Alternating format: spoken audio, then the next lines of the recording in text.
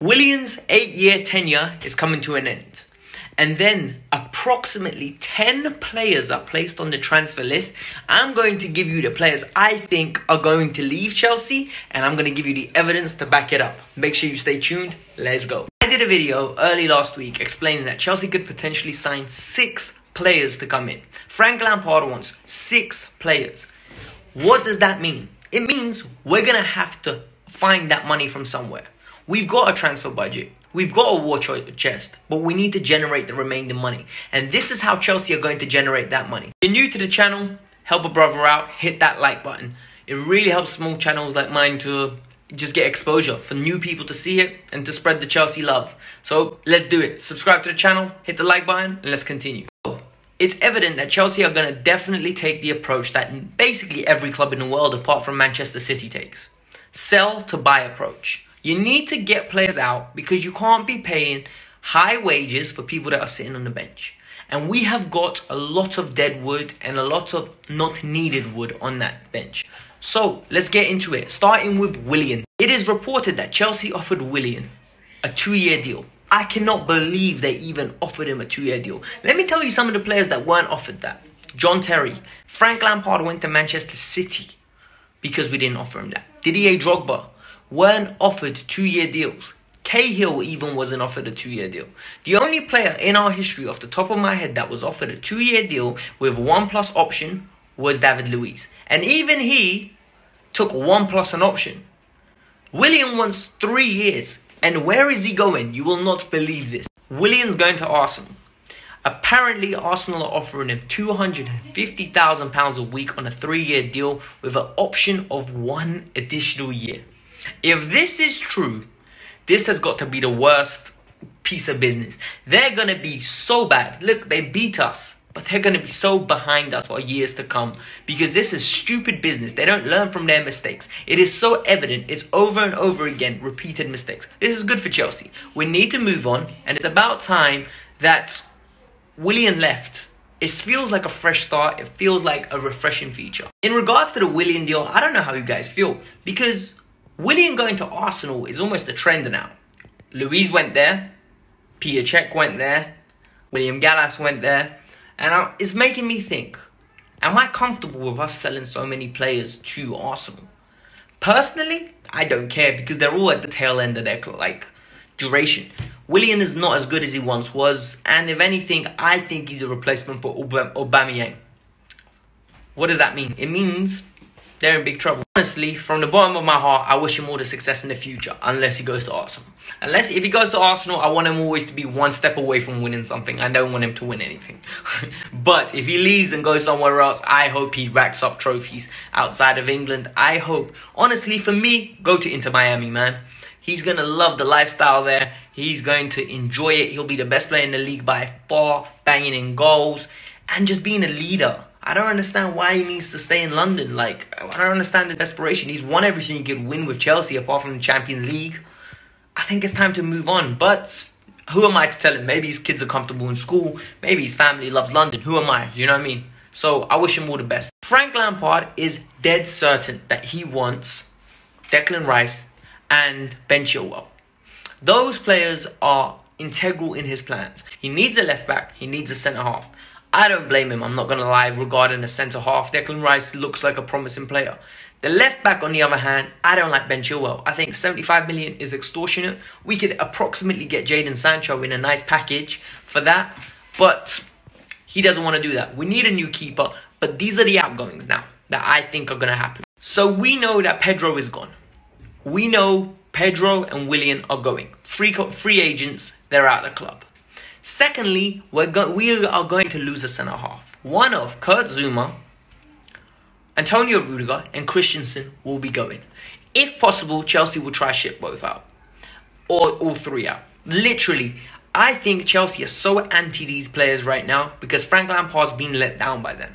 I think Frank Lampard had high standards for Rudiger. I think he thought Rudiger was better than he is. I think he overestimated Rudiger's ability. And I personally believe the one that's going to leave is Andreas Christensen. I think Christensen will leave the club and move on. I think we'll generate around about 40 million, 35 million for him because he's a good defender. He's just not a Premier League defender. I think once you start looking at what else can leave the squad, there's a lot of potential in this team to generate funds. For example, we've already generated 15 million euros from Pulisic. That's already on the book. That's extra money. Marina Garskaiva is going to move our left back, Emerson, an Italian international who's going to leave, and he's going to be a fantastic generator of money. Emerson's opportunity at Chelsea was minimal. Emerson's opportunity was stop-start due to injuries and lack of commitment off the pitch. Frank Lampard wants a trainer. He doesn't want somebody who is not going to take it seriously. He was a role model professional himself as a player, so he holds everyone to that regard. Whether I believe this is correct or not, I think Emerson was a better choice than Alonso. But if Frank doesn't fancy him, he's got to go because we can't generate a good 25 million for him. Sadly, another player whose tenure at Chelsea is coming to an end is Jorginho. Jorginho is another player that is going to be leaving the club.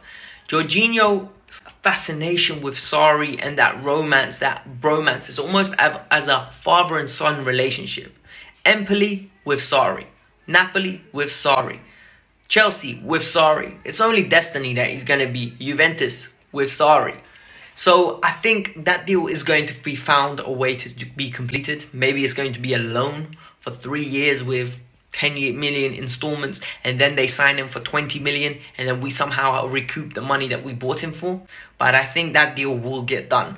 I'm sad to see Jorginho go. I love the player, but I think it needs to happen for his career, and I think for us to move on. Michy Batshuayi is another player that will be leaving the club. And Michy Batshuayi's valuation that Chelsea have placed on his head is ridiculous. They're demanding for £40 million. I don't understand how you can ask for £40 million for an asset that you've not even given exposure to. We'll be lucky to get £20 million, in my opinion, for Michy Batshuayi, and not due to a lack of talent, more prominently due to a lack of opportunity for the player to present his skill set, to highlight his attributes, to highlight how much of a goal scorer and an instinctive finisher he is. Yet, I don't doubt Marina that she'll find the way to get 30 million or 40 million for the player. So I pray he goes somewhere and he absolutely smashes it.